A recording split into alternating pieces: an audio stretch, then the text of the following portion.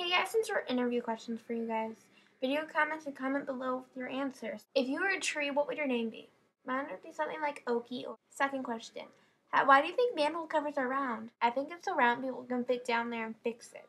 Third question, how do you think BP is going to stop the giant oil spill? Also call their hotline number right here if you have an actual good idea that may actually help. I think they can just turn off the oil.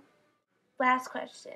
If you were a food, what food would you be and what would your name be? My name would be Muffin and my name would be Frostingless Cupcake. Thanks guys. Call the hotline right here for the BP oil spill if you have ideas. Here's how I got the inspiration for the video.